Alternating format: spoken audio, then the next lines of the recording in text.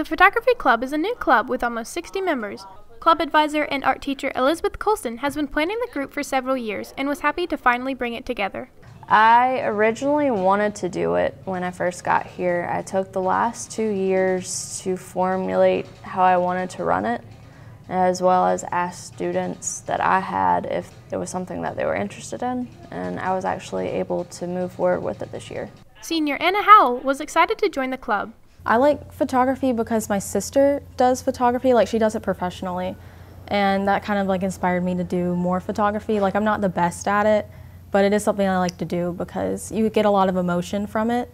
Colston is glad the club allows for her and students to learn more about photography.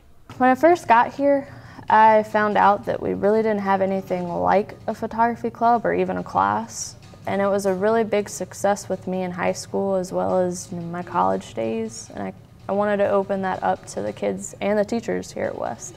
Colston believes the club can spark interest in photography. I think they learn a lot of the basics. I know a lot of kids, they use Instagram, they use Snapchat, but they don't really know what they're doing.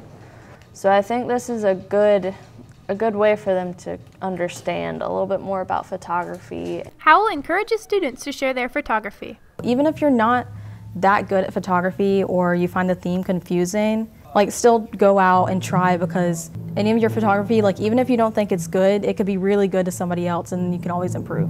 I'm Emma Pollard, Wildcat News.